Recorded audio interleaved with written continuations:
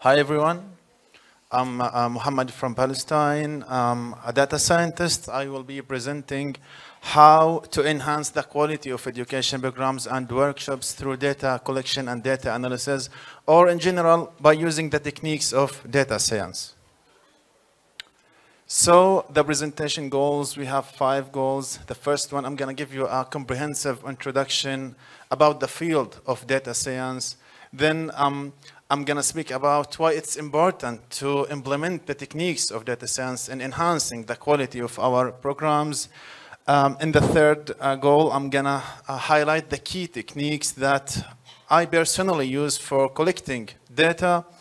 And in the fourth goal, I'm going to present the most important and the most essential tools for data analysis. And to be honest with you, you might find the first 4 goals a bit boring, but the most exciting goal is number 5. I'm going to show real examples how I collected data, analyzed them to improve the quality of the education programs that I ran.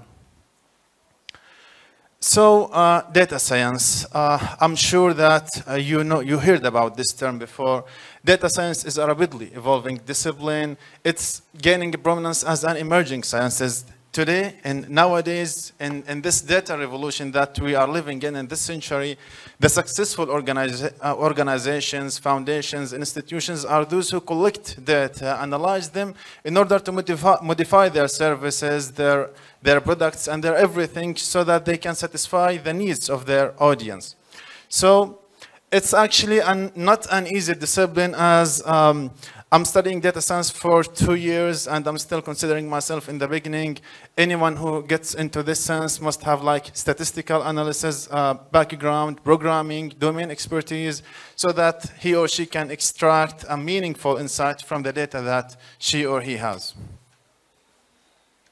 So the first thing that I'm going to focus on is data as a collection of facts. Data is not numbers only. Data can be numbers, can be texts, images, videos, and so on. It's not numbers only.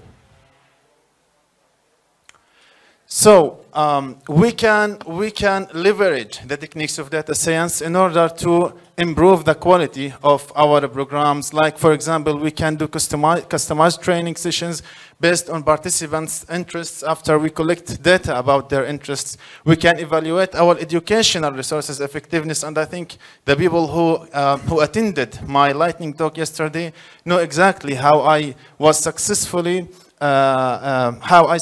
evaluated the educational resources that I have in my program using the techniques of data science. And we can, like using the advanced disciplines of data science like AI and NLP, artificial intelligence and natural language processing, in order to fasten the responses to our participants or our students.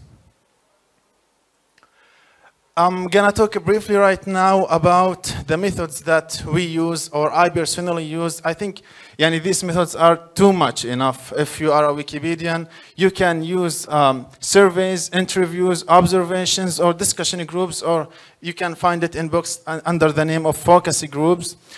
These methods are so much enough if you are a Wikipedian and you want to collect data about your programs. So I'm going to talk about each of these in detail right now. So first, starting with surveys, as you can see, for example, if you have 600 students in your program, in one of my programs in Iraq, I had 600 students, and it's really not possible to interview all of them. So I used surveys because they are, one of their pros is that they are so suitable for large amount of participants, and they can be done remotely. And you can just open Google Forms and create your form and then send it to students, and they can easily be analyzed. But the data that you get may be inaccurate, and it's limited by survey questions, and you might have low response from students. Like, for example, I sent the survey for 1,000 students last year. Only 70 of them participated, and the majority of them are females, and the majority of these females are literature students. So the sample was biased, and I didn't use this data. Okay, interviews, you can use them to get in-depth exploration of research questions. You can interview your participant and ask him, like, or her, about more and more clarification so that you can get rich qualitative data. Interviews are mainly to get qualitative data, not quantitative data and numbers, but qualitative data so that you can identify where are the problems and address them. And for sure, you are flexible, and you can ask any question you want to your interviewee. So these are their cons, and regarding their cons, they are time consuming. So for example, if you have 10 participants, you need to interview them one by one. Like if anyone if you spend 15 minutes with each of them, so you need 150 minutes, and this is actually time consuming. And for sure, there is a potential for bias, depends on the interviewer mindset, and findings may not be easily generalizable because you are asking persons, you are asking them for individual opinions. Observations, you can get real-time data and insights about the engagement and learning from students, and you can evaluate the teaching or training techniques. And you are in the workshop, you are in the session, so that you can evaluate easily and assess the effectiveness of the training or teaching method. And you can evaluate the engagement ratio of the students as you are between them and among them. But for sure, observer, they have three cons, as you can see: observer influence, difficulty capturing, and for sure they are time consuming. Finally, discussion groups, and I like this method too much actually.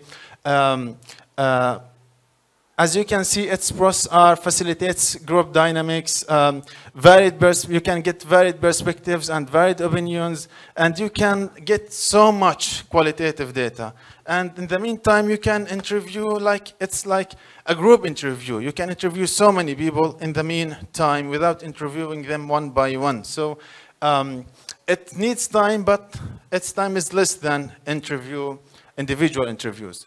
So as you can see, its cons are it requires skilled facilitation, dominant voices maybe overshadow others, difficult to ensure equal participation, and so on. But I can assure to you, if the one who's doing it is a skilled facilitator, he can tackle all these, he or she can tackle all these challenges. Great, so now I'm gonna be talking about the most important data analysis tools. First, I think all of you use, or at least most of you, use the spreadsheets, especially Excel and Google Sheets. I highlighted the Google Sheets because they are free. They are open and free, and anyone can use them. Also, programming languages are important for data analysis. Like these three are a bit advanced, but it would be great if you have this in your skills. Programming languages, Python. I personally use Python and SQL to analyze data. Also, data visualization tools like Tableau and Power BI. Tableau is available for free, and it's a very important and very powerful visualization tool. And we have some advanced programs that require the skills of coding and programming, like MATLAB. I personally use MATLAB, but if you are not a data scientist, you don't have to learn these three. Spreadsheets are more than enough if you are a Wikipedian. If you want to conduct like advanced analysis, you can learn like programming languages. Okay, now coming to the most exciting part, which is I'm gonna show you like real life examples of how I use data to enhance the quality of education programs. So I'm gonna proceed with example number one. As you can see, the issue was engagement challenges in meetings and workshops. I think all of you suffered from this issue in one of your training sessions or whatever. So we can resolve this issue easily by leveraging surveys to identify participants' interests. Remember that we are here to create an encyclopedia, and we are here, all of us are volunteers. So it's important to address the audience interests in order to make them engaged with you. So this is a group photo from one of the Wikidata sessions that I held in my university like 4 years ago. So I conducted a pre-survey in order to like identify the audience interest. I want to know what do you want to learn from Wikidata? Why are you here? And all these things, so that I can modify the content of the session to satisfy their needs. So it's really important to conduct a pre-survey and a post-survey to evaluate to what degree you were successful in addressing the challenges that your participants wanted to know about. So in surveys, this is actually my rule: do not rely on friends and do not rely on enemies, because friends will be so supportive. Even if you did like, even if your workshop was not that high quality, they will be always supportive to you. So don't take their opinions in consideration. And your enemies, whatever you did, they will give you like negative opinions. So do not consider their opinions.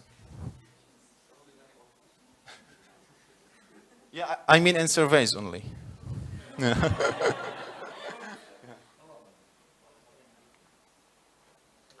Okay, now proceeding with example number 2, the problem was disengagement with group messages among participants. So the resolution was employing automation. Automation is one of the most important field of data science in order to deliver personalized messages. As you can see, this is the code that I wrote.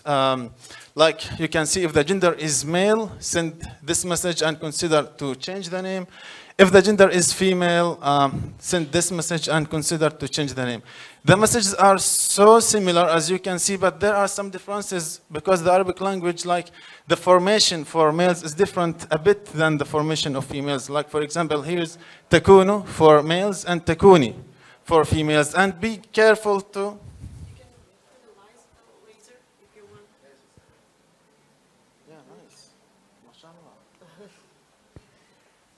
Okay, as you can see here, it's takunu and here's takuni, because there's different in Arabic language formation. So it's really important to care about these tiny things, because if you get caught while sending automated message, that would be so bad. Students will feel like, oh, it's an automated message and I will not reply to it. It's like any other message. But if they felt like you are treating them specially, you are caring about them, you are sending them personalized message like, hi, how are you? How was the session? Please tell me your feedback. They will care much more than if it was like a group message. Yeah. So proceeding with example number 3, most of my students told me that I talk too much during the sessions. So I needed to solve this problem. So the first thing I did, I sent them a survey, a pre-survey, so that I can identify their interests, and I modified the content of the workshop so that I can only address their interests, and I wanted something to measure to what degree I was successful in decreasing my TTT, which is trainer teaching time. So I implemented a good measure to assess the solution, which is simply analyzing Zoom chat engagements. As you can see, this is the time frame. Oh. I think I screwed up. This slide? No, this one. Okay, I can change. As you can see, this is the time frame here. This is the time frame here, and this is the engagements per students, the messages that were sent on the chat. So as you can see, this is the chat frequency per 1 minute, and at the beginning, they were not sending anything because they were just coming to the session. And after that, as you can see, as I asked them if my voice is clear, so they sent too much message. And after that, I explained something to them, and I asked them if they have any questions. They asked the questions, as you can see. After that, I explained another thing and asked if you have any questions. Look at here. They had too much questions. What does that mean? This means that the educational material here is not sufficient. I was not able to address all their challenges. So I need to modify this educational material to make sure that I at least answer most of their questions. Okay. Oh. So after that, I explained another thing. They asked questions. I explained. They asked. As you can see, they didn't ask too much questions here, not like this, as you can see. So what does that mean? This means that I was able to address most of their questions in this part of the lecture, and so on. So this analysis is so important to identify in which part you were successful and in which part you were unsuccessful. Getting too much questions is not, getting too much engagements is not something good. Getting like lower number of questions is also not something good, because this might be an indication that they are not engaged with you. They are not enjoying the lecture, or they are not focusing with you at all. So you have to ensure that you are in the middle.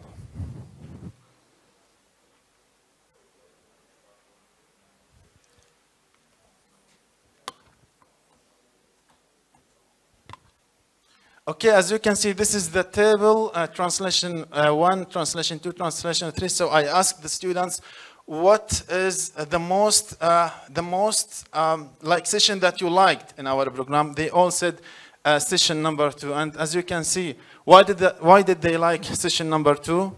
They had the large number of engagements. Like engagements per attendances ratio was 19.6. This is the highest number. Because in this lecture, I didn't speak too much. I allowed them to engage. I allowed them to ask so many questions. And as you can see, we had 75 students, and the number of engagements, the number of messages that they sent in the Zoom chat was 1,470. And if we divided this by this, we can get 19.6. But as you can see in editing Wikipedia number 1, like I only received 204 questions, and their editing quality, this is, if you remember yesterday's lightning talk of mine, this was actually too bad, because their editing quality was too bad. So I was not successful in delivering what I need to deliver in this workshop. So you can see here, according to numbers, according to data, that we had problems in the editing Wikipedia sessions. Is that clear? Okay, so example number 4, lack of enthusiasm among participants for translation or editing tasks. So for people who attended my session about PET-scan yesterday, I think they can know better how I resolved this issue. I used PET-scan to generate lists of articles that needs to be expanded or translated. And I utilized the mass views tool to sort these articles based on view count. As you can see, I had some students who are specialized in medicine, and they wanted like medical articles to participate in. So I extracted so many of the medical articles, and I sorted them by daily average. And I gave the students this article to work, and I told them, if you worked in this article, you will be benefiting more than 1,000 individual per day. So he got excited, and he like contributed in high quality to this article. So numbers are so important to motivate and like keep the students much engaged with your workshop and the editing tasks.